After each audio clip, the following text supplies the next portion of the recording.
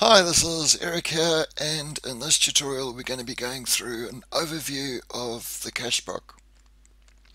So first up, the Cashbook is like the financial heart of this program, and if I go into it, something that's really important with the Cashbook is that for all the reconciled transactions, the ones with the R being ticked, it must match up line by line with your bank statement on your website, on your bank's website. And that's really important.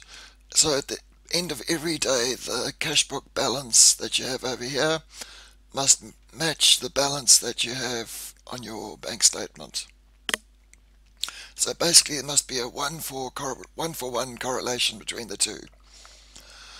And most people use the Cashbook for calculating their GST and their end of year accounts by assigning a category to each transaction.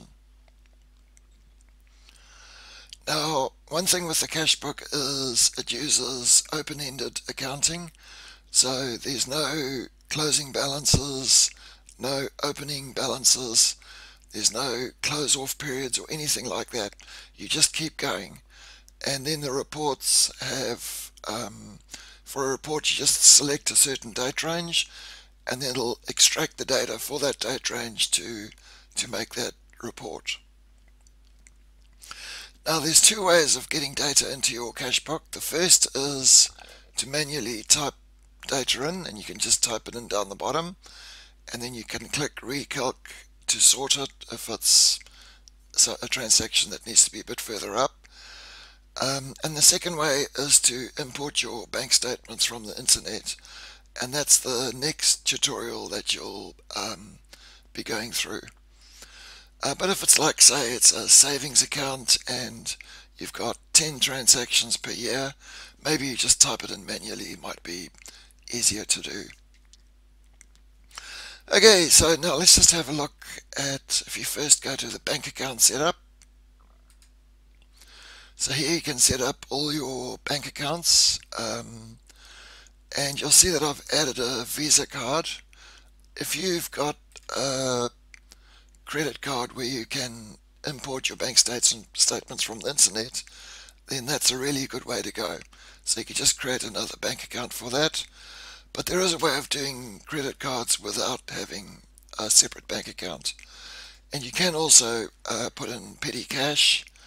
I haven't done it in this case, but if you've got a petty cash box, you can create a virtual bank account, and the bank balance is the amount of money that you've got in the petty cash box. And then you can, if you do a banking of the petty cash, you can transfer money from the petty cash account to your main account over there. Okay, now let's go to the category setup. So these are the categories here. All the things that appear in this column, in this drop box. So we'll go to Cashbook, category setup, and you'll see that there's three columns. There's income categories, so everything that adds to your profit. Expense categories, everything that subtracts from your profit. And balance sheet categories, these are categories that don't add or subtract to your profit. So for example, with transfer, which is for transferring from one account to another, if I transfer money from your main account to your savings account, that hasn't affected your profit. If I draw salary out of the business, I'm taking some of the profit out, but the profit is still the same. If I pay tax to the IRD, then I'm paying money that is theirs in the first place, and even though it's outgoing, it's not affecting my profit. And if you purchase an asset, then that asset needs to be depreciated over years, so it's a depreciation that affects your profit or loss. It's not all done in 1 year. And if you want to move a category from one column to another, you can click on that. And if you want to add some new categories, can just add it at the bottom, and next time you come back into the screen it'll sort it into alphabetical order. If you want to delete it, you can click there and then hit the delete key, or else if you want to delete a category, you can right click and then hit delete line, and it's gone. And for New Zealand, there's just one extra little thing over here, which is exempt. Interest received is always exempt, so it doesn't go onto your GST return. So there you go, there's the categories. Just like with categories, you always add transactions at the bottom, and then you can click recalc to resort the date order. Okay, now let's have a look at some other things you can do. You can go right click, delete a line, undo, sort A to Z. Let's just sort something, let's sort this column, sort A to Z, and it's got all the blank lines first, and then it's all sorted into order. And you can do that with any column. To put it back to normal, you exit and go back in again, and then it's in order. You can also search for a particular piece of text, so you can go right click, find, and I can search for Joe in the current field, any part of the field, find next, and there you go, it's found it, and find next, and it's found the next one. So there you go, that's how to look for information in the Cashbook. Next I'm going to show you how to mark invoices off as paid. So over here we've got a transaction for sales, and each of these boxes is like an extension of the line that we're on. It's for the less commonly used items. Then if I click inv, it lists all the invoices that are outstanding, and at the top between these two little lines it shows the amount where that matches that. So in this case I know that it's for Catworks, so select that, and it's put in the invoice date, invoice number, and the customer. And then I can also allocate it to a project. So in this case I can say this is for that project. That's if you're using projects. So that's explaining some of these boxes down here. Okay, next up we're going to have a look at a split. So here we've got a split. Now that's when one line item needs to be split between several different things.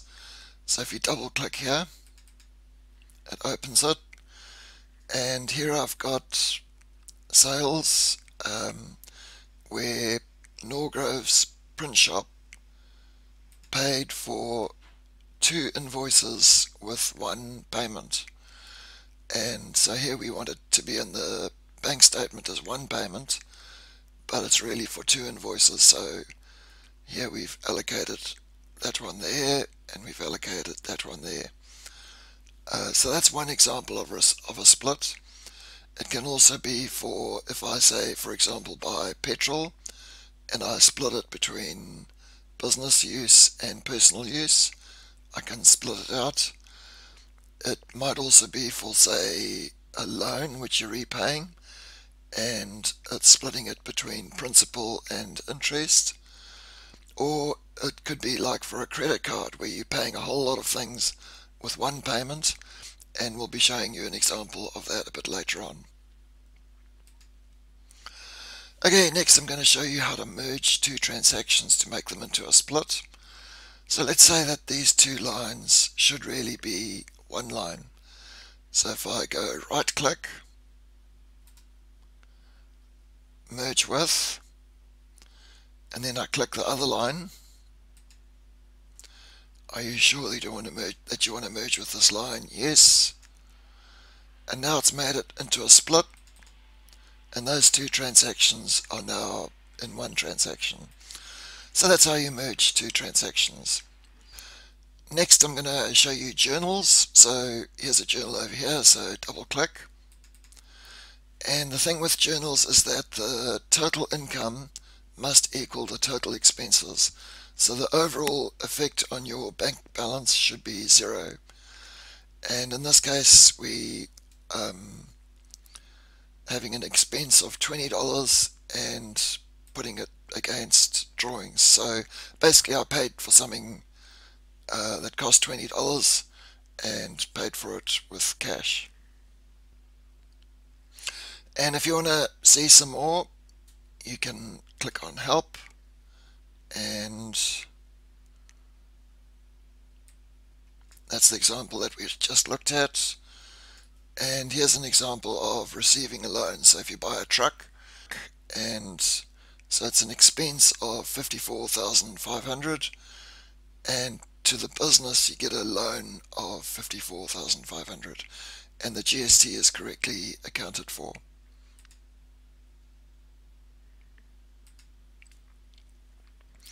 Okay, now for credit card transactions, there's two ways of doing a credit card. And for the first example, I've done an Amex card, and here I've just put all the business transactions into one payment, and you might have 50. Over here I've just done 5. And if you use your credit card for personal use as well, then you can do 2 payments for your credit card, one from your business account for all the business transactions, and one from your personal account for all your personal transactions.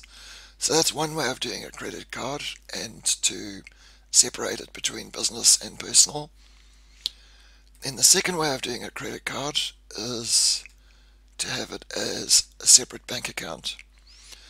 So in this case we either type everything in from the statement, or if you can import it from your credit card's website, then you import it all, and then from time to time you make a transfer from your checks or your main bank account to your credit card account, and then you do your payments. Now this only works if you always pay the whole amount off each month. If you're going to let your credit card build up and have a debt, and you're sharing it between business and personal, then how do you divvy up the interest on that debt? It starts becoming messy. So that's fine, provided you always pay off your credit card in full every month. Okay, so you can also have petty cash, and you can look for help on petty cash. If you've got a cash register which is similar to petty cash, then again look in help for how to do a cash register. And that's basically it for the Cashbook. Hope that you enjoyed it, and the next tutorial is going to be on how to import bank statements. So hope that you have a look at that. Okay, see ya, bye.